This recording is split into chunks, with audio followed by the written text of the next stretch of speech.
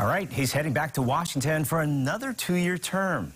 Congressman Ed Case was reelected to Hawaii's 1st Congressional District after defeating Republican Conrad Kress last night. And joining us this morning in studio is Congressman Case. Thanks for coming in this morning. Appreciate it. Good morning. Aloha. Now, first off, congratulations. How do you feel this morning? I feel very, very good. I mean, I think the first thing I want to say is just I'm so deeply grateful to the many people who did vote for me to continue in Congress. Your trust in me, I just can't express my appreciation for that. And I also want to say to the people that didn't vote for me, my obligation is to represent you too, as I've tried to do in Congress. When you go to the U.S. Congress, you are responsible for your country, for your state, and for all of your constituents. And so I'm going to keep on trying to do the job as best I can for everybody. Now, why do you think voters are keeping you in Washington? Well, I hope and believe it's because they believe that I've tried to get the job done. I've worked hard. We have tried to deliver for Hawaii, and I think we've been successful in that. And I think also voters across the country are looking for people that actually try to solve the problems of our country as opposed to make them worse. And I know that in my case, I try very hard to find the ways to solve the problems, to work with whoever wants to work with me on the challenges facing our country. So I'm going to keep doing what I've been doing. The voters seem to be okay with it, and so I'm going to keep on trying to do all of the above. Now, control of Congress still up in the air as both the House and Senate. If Republicans do take control of one or maybe both chambers, how will things change for Americans?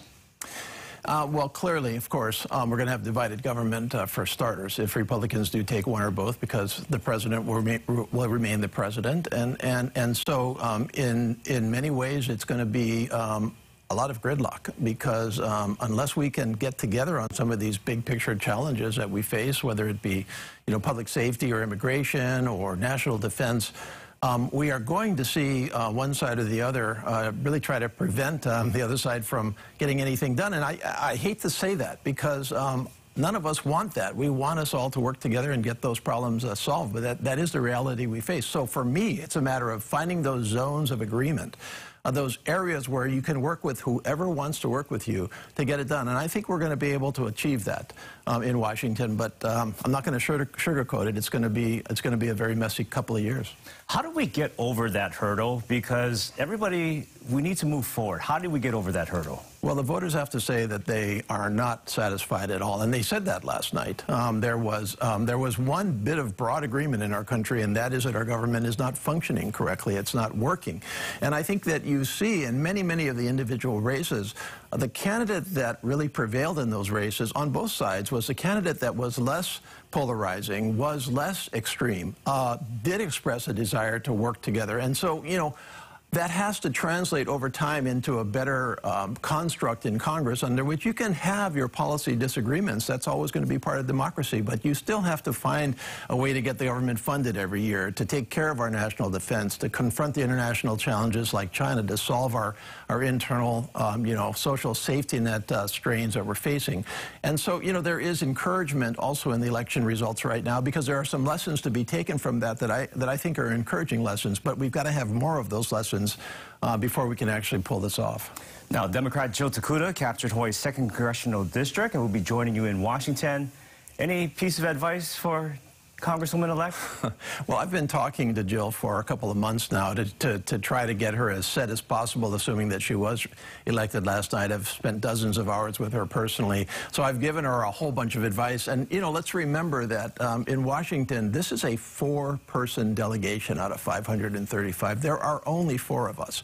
We're a small fish in a very, very big pond, and we have to work together. And so I need those partnerships, and I've only got me and one other person in the U.S. House, and so it's in my interest, it's in Hawaii's interest that whoever is elected, and now it is Jill Takuda, that they hit the ground running as fast as possible. So I think my major advice to her is that there are going to be so many things that come at you so fast, and you have to be focused on some very big picture goals and some very essentials that have to be taken care of from the very beginning. And if you take care of those essentials in the very beginning, you're going to have so much easier a road than having to kind of, react all of the time going forward. So that's what I've told her.